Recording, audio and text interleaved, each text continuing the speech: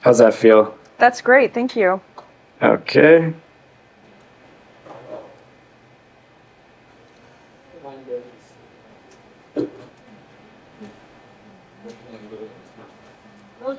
Okay, if you could just grab that other end there and just, yeah, cinch it down. Perfect. So it's locked in.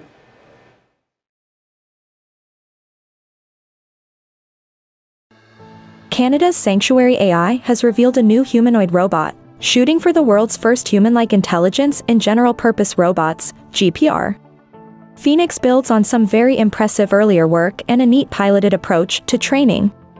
The humanoid form certainly isn't the most efficient shape for a useful robot, but it's an excellent shape for a robot that's designed to take over as many human tasks as possible.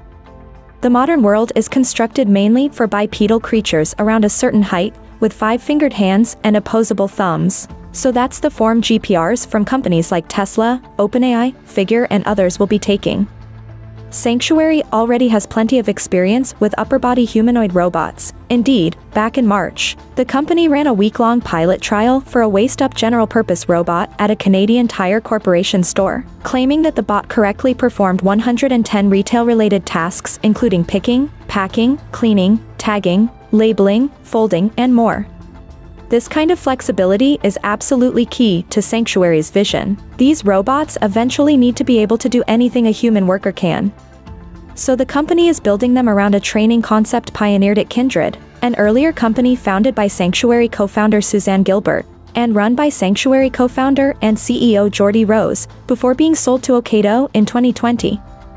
Essentially, the robots learn each task through telepresence.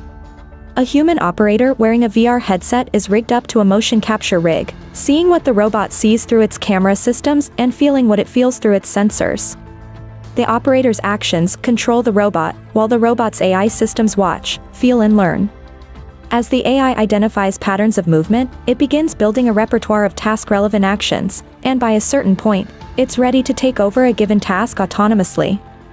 In the case of the Canadian Tire Corporation pilot, pre-training was done at Sanctuary headquarters, in labs designed to accurately recreate the CTC working environment.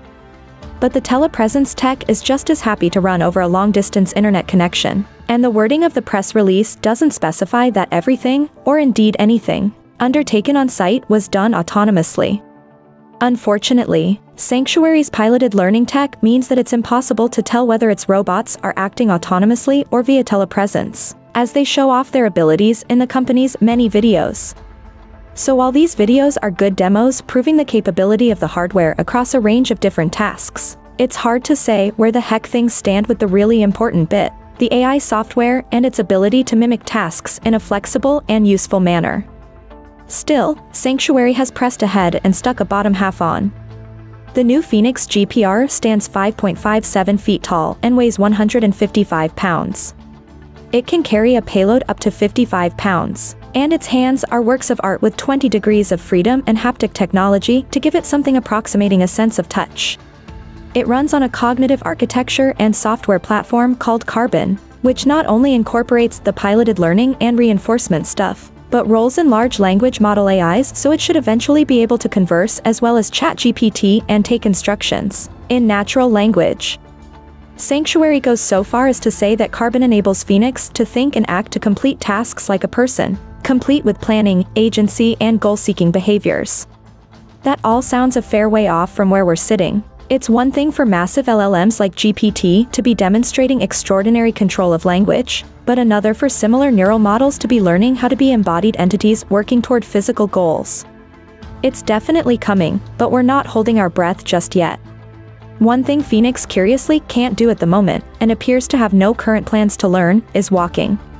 The robot has legs, but Sanctuary has set it up on a wheeled platform, seems perfectly happy with that arrangement until such time as another company comes up with a suitable walking algorithm that can be bought, licensed or open-sourced into the bot. Until then, it'll roll around at a top speed of 3 miles per hour. Now, you could say that's clever business, since the more valuable part of this enterprise is certainly going to be the robot's ability to perform a range of different useful work tasks. Sanctuary explains that value as a worker is not primarily defined by legs. But something about a robotics company that's not even interested in the challenge of walking does feel a bit odd. Either way, AI-driven humanoid labor bots are very much the flavor of 2023, and Pheonix's hands alone make it a worthy entrant to the field. Plenty of people will find jobs for this thing with or without legs if it can learn to make itself useful. Funded to the tune of over $100 million, Sanctuary is in with a shot.